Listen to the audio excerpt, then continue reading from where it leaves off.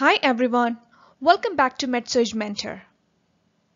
Today let's discuss a disease from respiratory system, which is lung cancer. Worldwide in 2020, lung cancer occurred in 2.2 million people and resulted in 1.8 million deaths. Okay, let's see this condition in detail. First of all, let's see the definition of lung cancer. Lung cancer is the uncontrolled growth of abnormal cells in one or both lungs. Etiology of lung cancer. Tobacco smoke is the main contributor to lung cancer, which contains at least 73 known carcinogens. 85% of cases of lung cancer are due to long-term tobacco smoking. Other common causes are genetics, pollution, radon gas, asbestos, arsenic, air pollution, silica, chromium, ionizing radiation, and toxic gases. Types of lung cancer. There are mainly three types of lung cancer, and they are non-small cell lung cancer, small cell lung cancer, and other cancers that spread to the lungs. There are three subtypes for non-small cell lung cancer, and they are adenocarcinoma, squamous cell carcinoma, and large cell or undifferentiated carcinoma. Let's see each one in brief. Non-small cell carcinoma accounts for 85% of all lung cancers. It is any type of epithelial lung cancer other than small cell lung carcinoma. And we have already mentioned that there are three subtypes, and the first subtype is adenocarcinoma. It starts in the cells that would normally secrete substances such as mucus. And as the name suggests, squamous cell carcinoma starts in squamous cells, which are flat cells that line the inside of the airways in the lungs. And the next subtype is large cell or undifferentiated carcinoma, which can appear in any part of the lungs. It is a fast-growing cancer, which makes it harder to treat. Second main type of lung cancer is small cell lung cancer. About 10 to 15% of all lung cancers are small cell lung cancer. This type of lung cancer tends to grow and spread faster than non-small cell carcinoma. It is also called odd cell carcinoma. Third type of lung cancer is cancers that start in any other organs like breast, pancreas, and kidneys, which can sometimes spread to the lungs.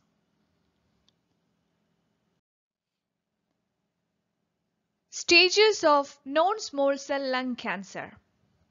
There are mainly 4 stages, and they are stage 1, 2, 3, and 4. And stage 3 is divided into 2, and they are stage 3A and stage 3B.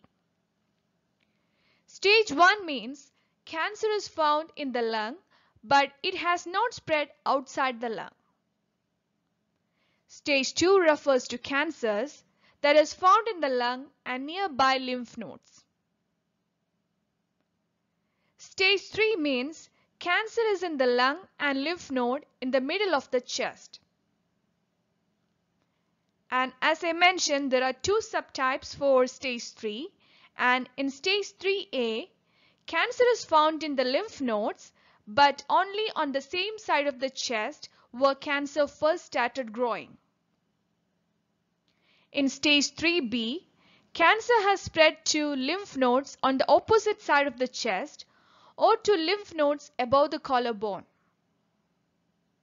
In stage 4, cancer has spread to both lungs, into the area around the lungs, or to distal organs.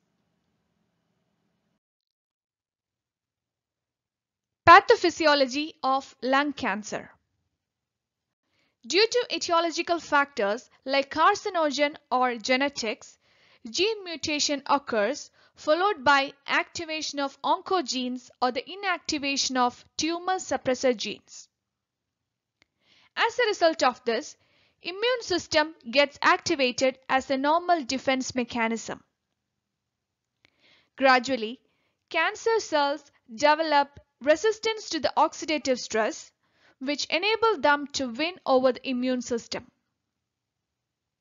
At the next stage, there is abnormal activation of stem cells. As it progresses, there is uncontrollable cell division in lungs, resulting in increased tumor growth.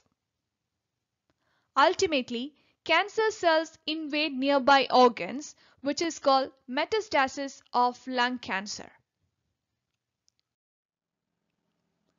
Clinical features of lung cancer. Common clinical features are cough, wheezing, shortness of breath, chest pain, coughing up blood, hoarseness of voice, weight loss, bone pain, headache, weakness, clubbing, poor appetite, and convulsions. Diagnostic measures done to rule out lung cancer are blood test, biomarker testing, chest X-ray, CT scan, MRI, bronchoscopic or CT guided biopsy, histopathological examination, sputum cytology, and positron emission tomography. Next is medical management of lung cancer. Common medical managements are radiation therapy, chemotherapy, combination of radiation and chemotherapy, targeted drug therapy, and immunotherapy. Let's see each one in detail. First one is radiation therapy.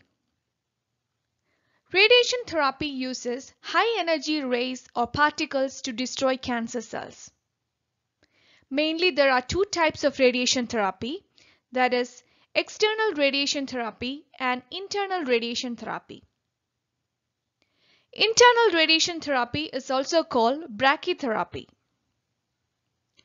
Radiation therapy kills the cancer cells, which result in tumor shrinkage, leading to increased quality of life. Next medical management is chemotherapy. Chemotherapy uses cytotoxic drugs to destroy cancer cells.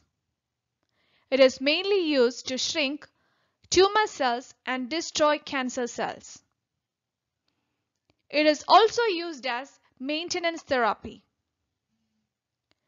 Commonly used combination drugs are cisplatin and gemcitabine, cisplatin and docetaxel, cisplatin and etoposide, carboplatin and paclitaxel, and gemcitabine and docetaxel. Third medical management is targeted drug therapy. This therapy is done followed by biomarker testing, which look for changes in DNA. It can be additions, deletions, or rearrangements in DNA. This therapy targets these changes directly. Targeted drug therapy include hormone therapies, gene expression modulators, apoptosis inducers, and angiogenesis inhibitors. Last one is immunotherapy.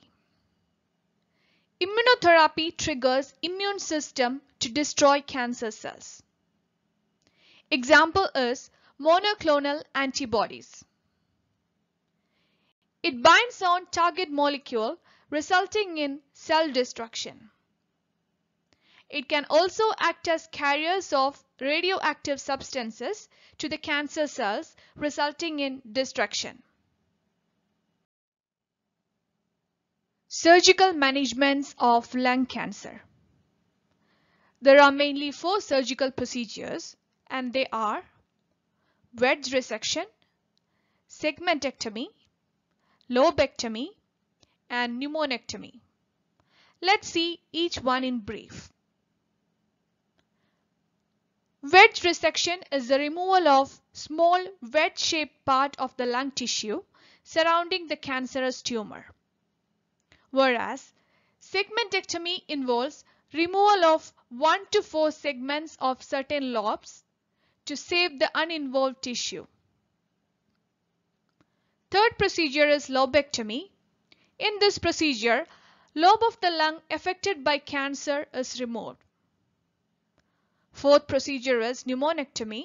Here, entire lung affected by cancer is removed. Now let's move on to the complications of lung cancer. Common complications are pleural effusion, metastasis, superior vena cava syndrome, spinal cord compression, hemoptysis, anemia, risk for infection, and blood clots. Now let's see some preventive measures of lung cancer. They include quit cigarette smoking, avoid second-hand smoke, test home for radon and other poisonous gases, limit exposure to carcinogens, use respiratory protective equipment at work, eat a diet full of fruits and vegetables, exercise most days of the week, and limit exposure to polluted environment. Nursing diagnosis for patient with lung cancer. They include acute pain related to inflammation, fear and anxiety related to uncertain disease outcome, altered nutrition less than body requirement related to hypermetabolic state, risk for fluid volume deficit related to impaired intake of fluids, and fatigue related to increased energy requirements. Other possible nursing diagnoses are risk for infection related to inadequate secondary defenses, risk for impaired skin integrity related to effects of radiation and chemotherapy, and risk for constipation or diarrhea related to use of opiates and poor fluid intake. Nursing care of patient with lung cancer. They include evaluate pain relief and control pain at regular intervals, assess oxygen saturation and respiratory status, encourage use of stress management skills or complementary therapies, encourage patient to eat high-calorie, nutrient-rich diet with adequate fluid intake, avoid overly sweet, fatty or spicy foods, and encourage use of relaxation techniques and diversional activities. Other nursing cares are plan care to allow frequent rest periods, assist with self-care needs when indicated, provide supplemental oxygen, reposition frequently and keep linens dry and wrinkle-free, avoid chances of infection, and ensure proper explanations are given. So far, we have seen regarding lung cancer.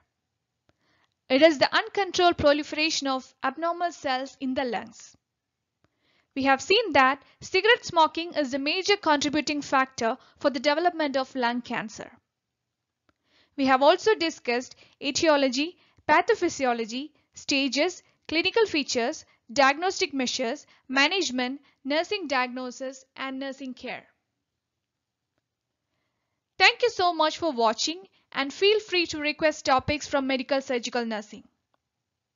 If you find this video helpful, please like, share, and subscribe to my channel. Thank you.